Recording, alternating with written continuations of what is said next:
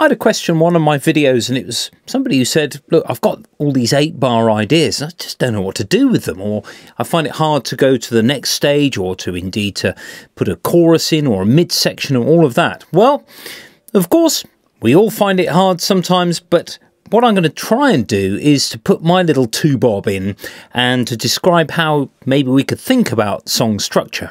Let's have a look.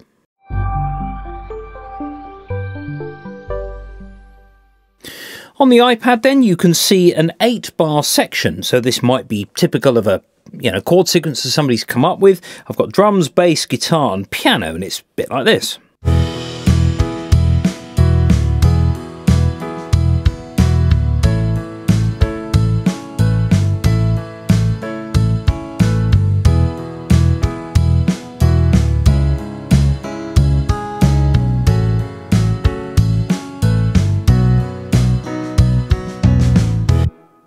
So there's my 8 bars. I just programmed that in just now, just to save a bit of time.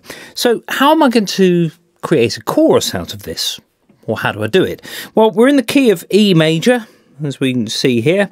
So we have a set of chords that go with that key. E major, F sharp minor, G sharp minor, A, B, C sharp minor, and we can have other chords in as well, like D sharp diminished, or a chord of D, which is the flattened 7th in the key of E major. You could have a G major chord, which is the flattened 3rd, or you could have a C major chord, which is the flattened 6th. There's lots that can be done. I'm on a standard sort of smaller iPad here, so I get, I think, 8 chords available. Yeah, there we go. There's the chords that are available here. So I'm going to start by saying that not all bits of music have different sections for the chorus or mid-range or midsection. For example, I Will Survive, it's the same 8-bar sequence that goes throughout. You think, well, how do you keep that interesting? Well, there is the chorus, of course, which is the words, I will survive, and also there's things like the string line, all of that sort of stuff. So there are things that keep you sort of hooked for that tune, but it's one chord sequence. If you want me to stay by Sly and the Family Stone, that's 4 bars. There are tunes with only 2 chords in. I mean, Magnolia by J.J. Cale has got 2 chords, then it goes to another 2 chords for the midsection, and then comes back again. So a lot of it is in the production of how you were, how you approach this. So, for example, I'm going to create 16 bars. I tend not to work in sections on the GarageBand sort of platform. I just find it a little bit too clunky. I like seeing everything on one page. I know you can do that, but then if you tap on something, it takes you back to that sort of different section, etc. So I'm going to actually shorten all these phrases, and I'm going to select all and then paste at bar 9. Why am I doing this? Oh, hang on. Sorry, I'll just copy that again. Copy, there we go, and paste. So I've got the same again, but maybe if I change, let's say I had a verse and then into a chorus section, I could actually change the drummer to just be a little bit more busy and a bit louder. Maybe. See what happens with that. The bass could change, but if I just go from the end of the verse, we can hear that the drums, being a bit louder, may lift this into a chorus line, for example.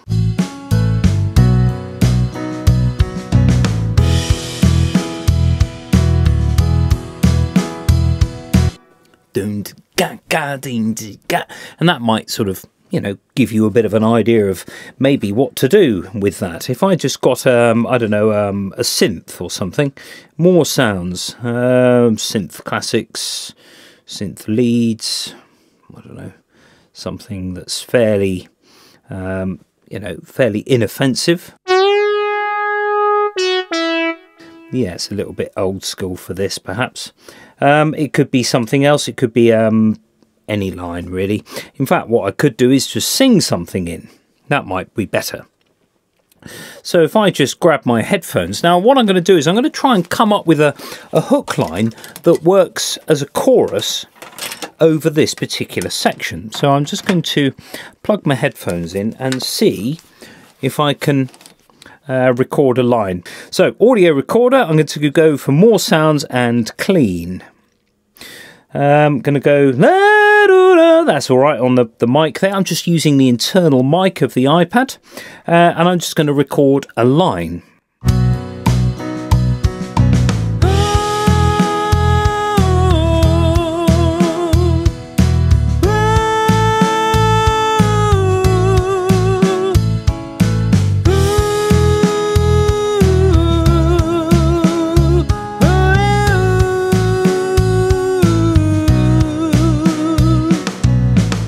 Okay, so there's my little top line. Sometimes the voice, does all, but it's a sort of a good option for this. So I'm just going to put a bit of echo, reverb, some compression on, just cut my bass because it's vocals on a mic, and just lower it in the mix slightly.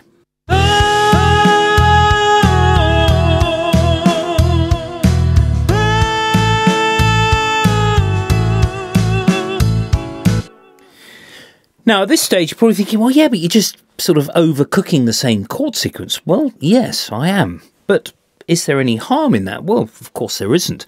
But what we could do is we could actually change the bass sound a bit, or we could actually add some chords in. Now, this is where, if I just duplicate this track, and maybe, because I start with an E chord for 2 bars, then it goes to A. But so each major chord has a relative minor that it goes with. So my E chord, for example, I could have a C sharp minor chord that goes with it. Let's just solo out the guitar and press play here.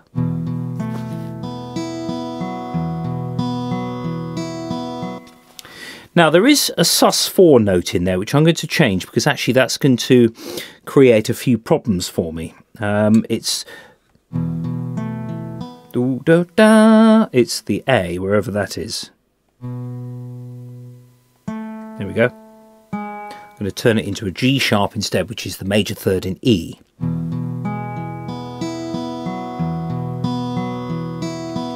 That's better for my purposes. So you've just got to check that this is going to work. Now I'm going to solo out the other guitar, but I'm going to maybe just go to strings here. So switch it off.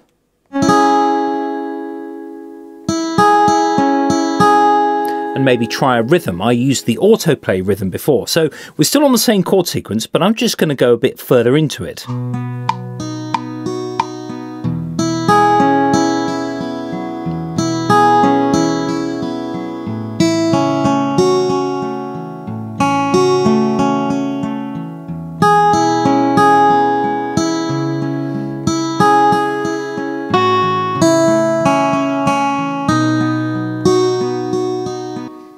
So there's my little counter line. I'm just going to go back in and quantize that. So track settings, quantization, and straight 16ths. Actually, it's 8th notes.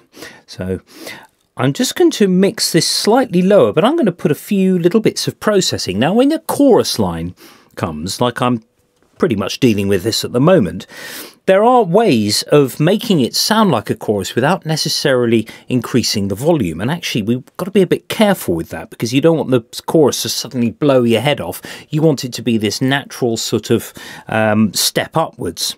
So if I just go from the last few bars here.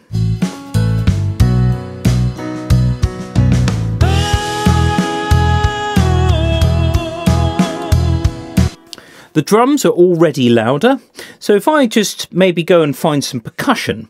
Now you can duplicate the drummer track.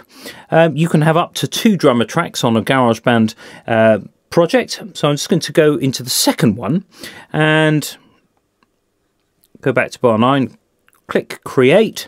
And this time I'm going to have percussion only and take away the drums. I could actually get the percussion sounds from the options available as well. So let's have a look. Tambourine, perhaps.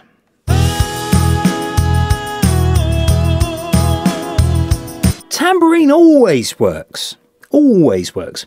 So I'm going to go back to the main page, but just sort of tone it down a bit. It's quite loud at the moment.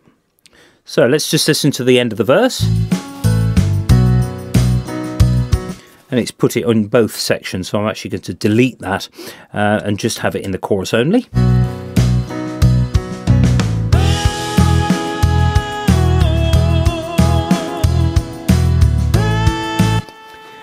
if the listener hears a hook line, they're not going to care what the chord sequence is. It could be the same chord sequence all the way through. Now let's have a think about maybe a midsection. Now this is where the chords really sometimes do change. It doesn't have to, it can still be the same. So I'm going to add another 8 bars. So let's get for 24 bars. Ooh, there we go. And I'm going to maintain the drums, these two instruments, because I want the midsection to sort of build up in advance of a final chorus, perhaps. These are just opinions that I'm sort of banding here. Of course, you can do what it is you want, but it's sometimes just thinking about the simplicity of something, keeping things simple and keeping things from being overly complicated is actually a really good idea. So with the bass here, I'm going to go to the relative minor. So I'm in E major, so I'm going to go to C sharp minor. So I'll just click on the bass there, and I've got my autoplay ready, so here we go.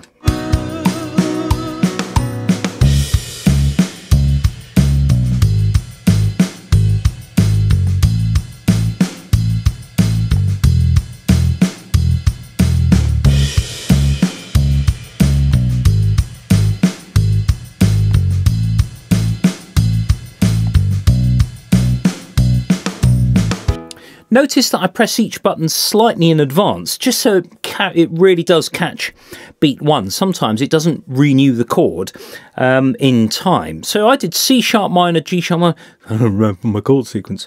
So with the acoustic guitar here, I had the autoplay on 2. But maybe try that as a level of complexity. You can actually completely tweak all the notes afterwards. Let's see what happens.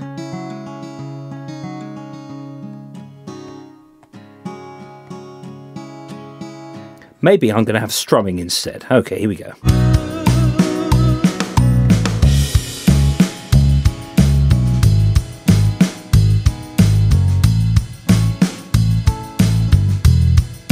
So that's not working at the moment. It's not catching those changes in time.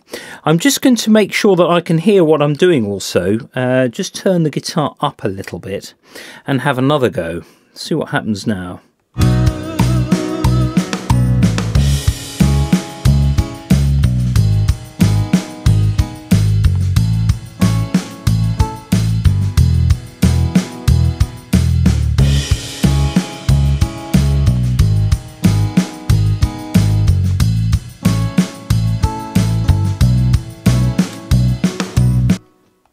Okay, it sort of went slightly awry at the end but I had a B with an A in the chord, which actually worked quite well. I pressed each button also to stop it, so it didn't sort of strum everything all the way through. Now I could actually do something with this guitar as well. Now I had C sharp minor, which means I could have an E chord on my little picking sort of line that I had here. Let's have a look. Something like that.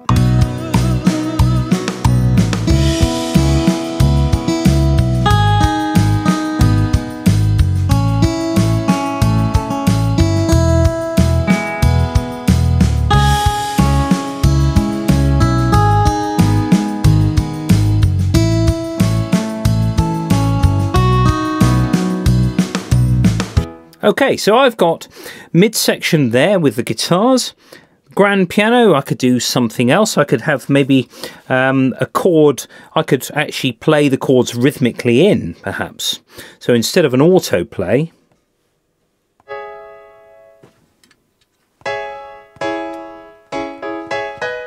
I could have like a little rhythmic hook.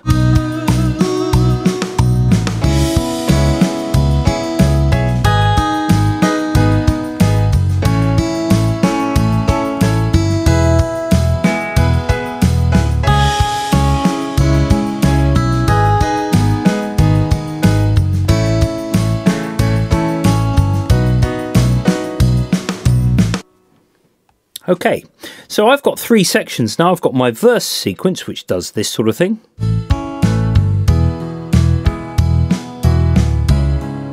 So it does actually, it is quite sort of gappy and much less. And then the chorus.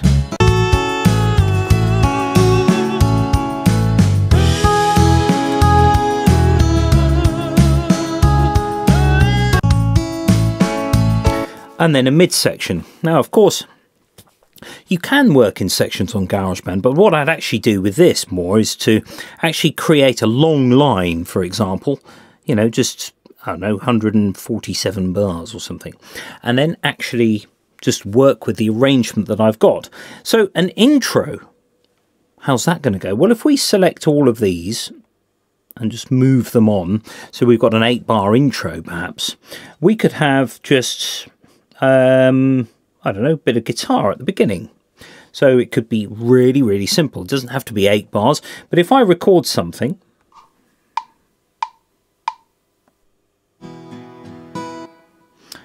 see what I mean about the thing not catching? So I can press the button of E before I start recording.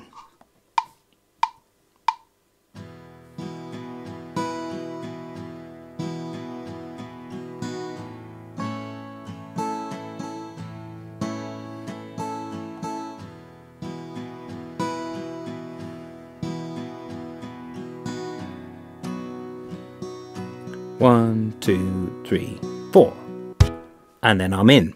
So I could just have a single guitar, maybe some high piano, or indeed some vocals. So I don't know, with the piano, I wonder if that would be...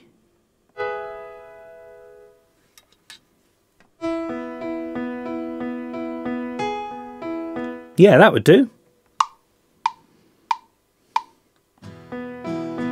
Again.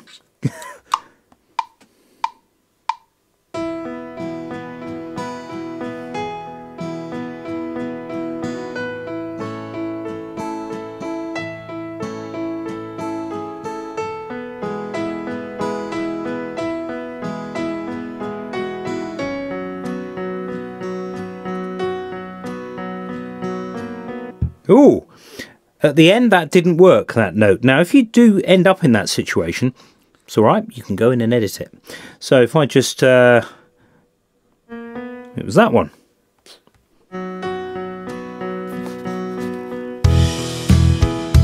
And then you're into your verse.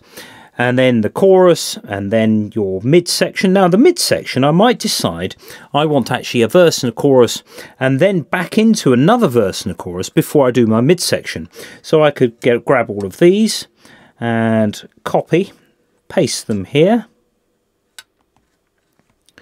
and then get my midsection,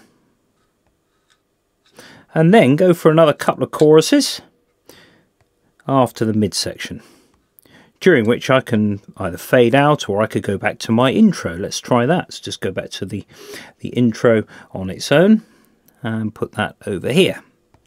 And there is my tune. Now I'm a bit old school with this. I used an Atari back in the day, and I've got Logic, and I use Cubase and other things where you can do that without these sections thing. I don't really warm to those so much.